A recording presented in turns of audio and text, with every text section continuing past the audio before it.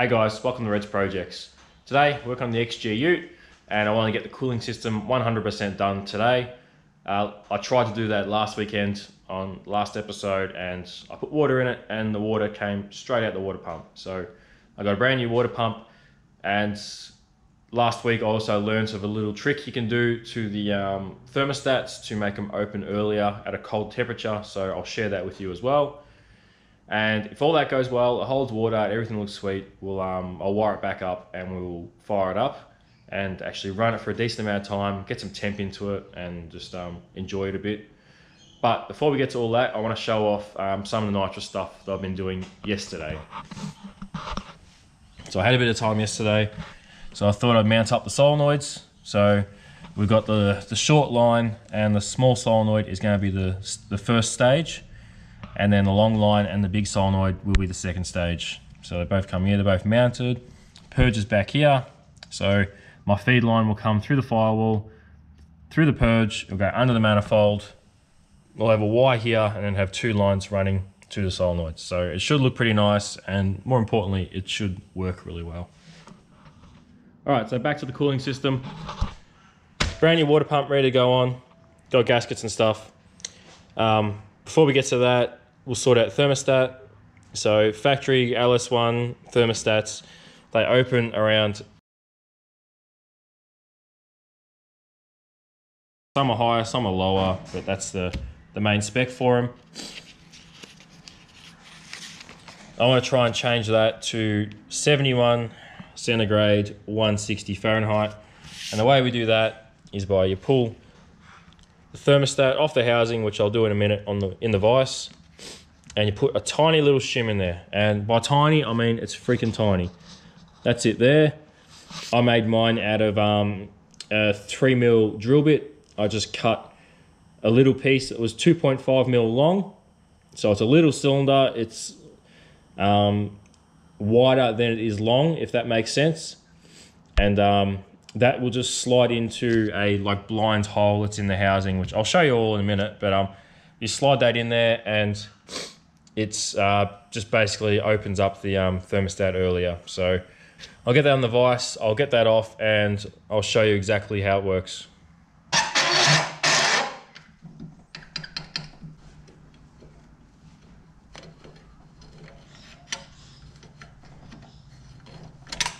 There we go. God, that was a lot harder than I remember it being. All right, so I don't know how well you can see it, but in there you've got a blind hole that goes nowhere. That's where your shim goes in.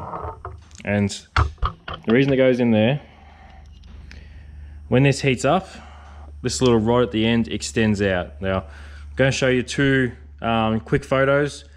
One of them is of the thermostat at room temperature, and the other one is it in boiling water straight out the kettle. And you'll see that the second photo, this is extended a long way. So it starts to make sense when you see that. So this extends out. So if you put a shim underneath this, it's going to start extending, hit the shim, and it will start opening earlier. Whereas before it would have to travel another 2.5mm before it gets to the bottom of the hole and bottoms out. So that's all it is. I think if you go further than 2.5mm, it kind of hangs open. So that's kind of the sweet spot. But I've never tried this before. I've never done it. So I'm no expert. I'm just going by what other people have gone off the internet. All right, drop him in there. So I don't know how well you'll be able to see it.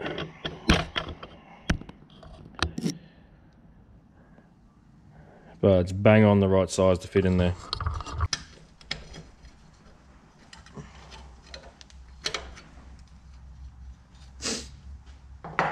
All right, thermostat's ready to go. Now we're all ready to slap it all back together. So I'll set you up on a tripod and we'll put this shit back together and put some water in it.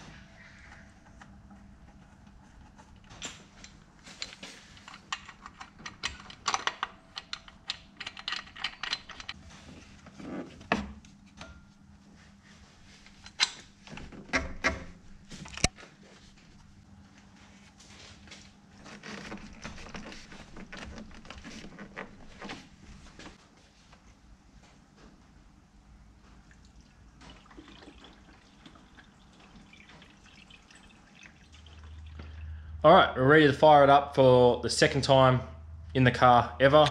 And we have some luxury items this time.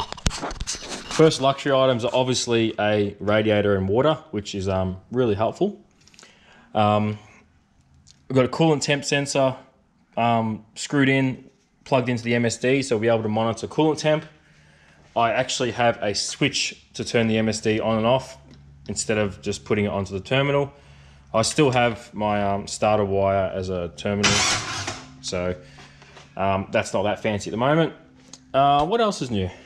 Nothing really, just the velocity stack, some nitrous, which I'm not going to use, obviously.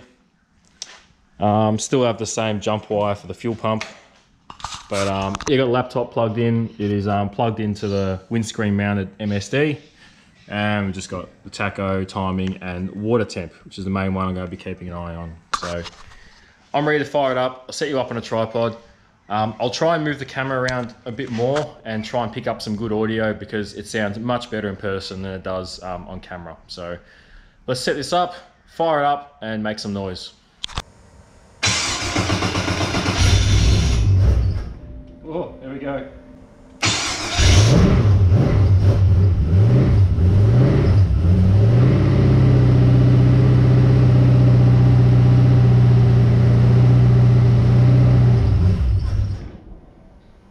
Come on, baby.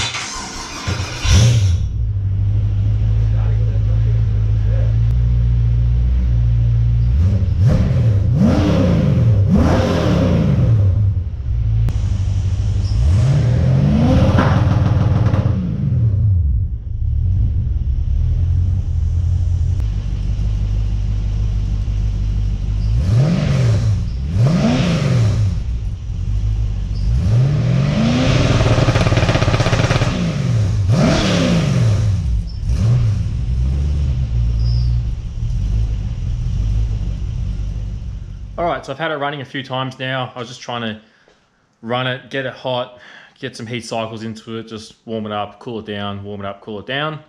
And we've got to about 100 degrees and I've shut it off. Obviously without any fans going, so the fans aren't hooked up, it's just going to get hotter just sitting here. So I'm not expecting it to stay cool. But everything's working, nothing's really leaking. I just keep topping the water up, get all the air bubbles and stuff out of it. The radiator's getting hot, which is what you want. You want the engine to be hot, you want the radiator to be hot so it can transfer the heat. And yeah, it starts and runs really well. So at the moment we are 48, 49 degrees. So I'll put you on the tripod here and we'll see how easy it starts. All right.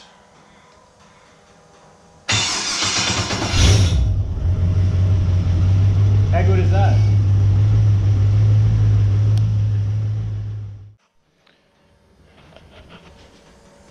All right, we're at 75 degrees-ish. Let's give it a little squirt. It's already on.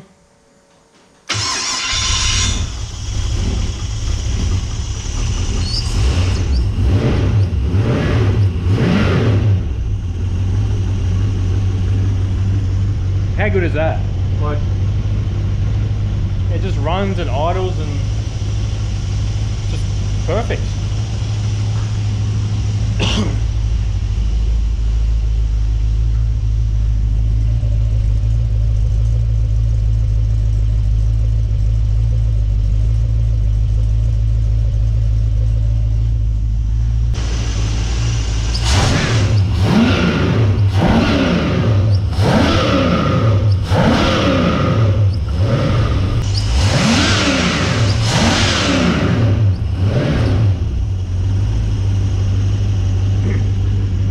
Love this thing.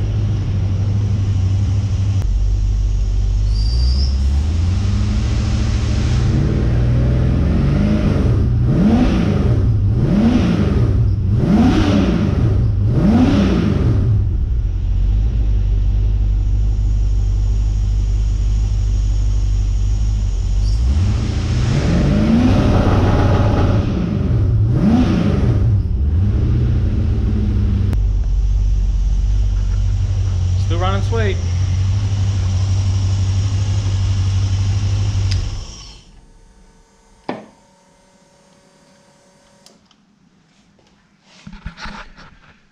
Geez, I love this thing. And it's not even driving, it's just sitting here free revving. So I can't wait to get the auto sorted, get a converter, get a tail shaft, and drive this thing. This is going to be so much fun to drive. It's already awesome the way it is. So I can't wait. All right, that's about it for this episode. Really happy with how this thing's running. With a bit of temperature, it starts easy. It's idles a lot nicer. It's a lot snappier, and it just seems a lot happier. So that's awesome. Cooling system's doing its job, not leaking anywhere. It's all doing what it should do. Yeah, that's where we're at so far. And a quick update, Tony's Monaro, that red thing that I did videos on probably a couple months ago. Tony came over today. We had a big long talk about it, and that's going on the dyno soon. So I know a few people have been asking about it, and I'm really excited to see the power numbers it's going to make. So yeah, next couple of weeks, that should be going on the dyno. So stick around for that. That's going to be awesome.